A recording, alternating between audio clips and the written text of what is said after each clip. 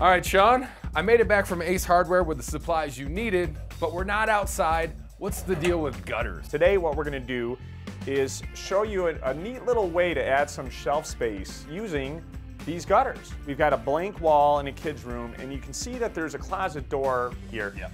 Because of the way this door swings, we don't have the space for a full bookshelf. So we're going to use this gutter shelf instead. Today's supplies are pretty simple. You'll need a drill with both a metal and regular drill bit, some gloves, a level, a pencil, some anchors and screws, and of course, your rain gutters and end caps. Check with your local Ace. You may even be able to get them cut to size right there at the store. All right, Sean, let's get started. Let's make some space to work and get some of this furniture out of the way. Sounds good, Sean. So Ryan, I brought some gloves today because when you're working with aluminum or any type of metal, there are some rough edges on here that will be covered up by the caps, but until they're covered up, let's put some gloves on. If you're concerned about sharp edges, you can buy a vinyl gutter. I just think the metal looks nicer. So the first thing we're going to do is create a couple of mounting holes on the back of the gutter. And I have a small drill with a black oxide drill bit, okay? And this is going to easily go through the aluminum. And it doesn't have to be in any particular place, but I would like to put the hole right about here, about 1.5 inches down from the top of the gutter. Okay. Now you see I'm starting out really slow until the drill bit catches the aluminum, and now I can go a little bit faster. Now we have a nice clean hole.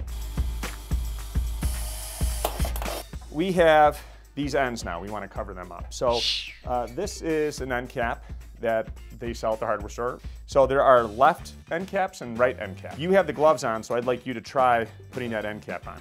And then you take the piece with the end cap and you just hit the floor with it once or twice. And then now it should be on in a secure way. Pretty much bust out our inner caveman.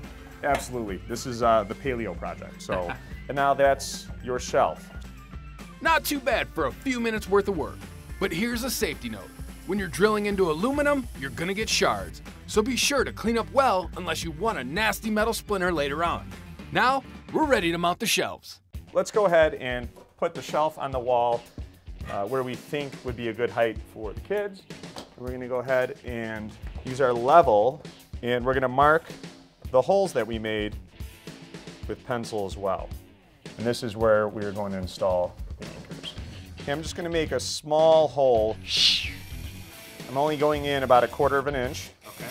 We're gonna go ahead and push in our anchor, and now we're going to drill the anchors into the wall. And if we did this correctly, the holes on the gutter shelf are gonna match up with our anchors. Yep.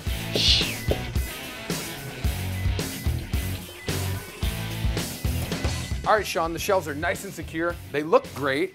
Why don't we load them up with some books and then put everything back where it belongs? Sounds good.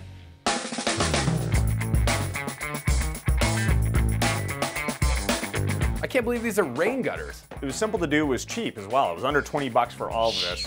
And we have a unique area to put books in a kid's room.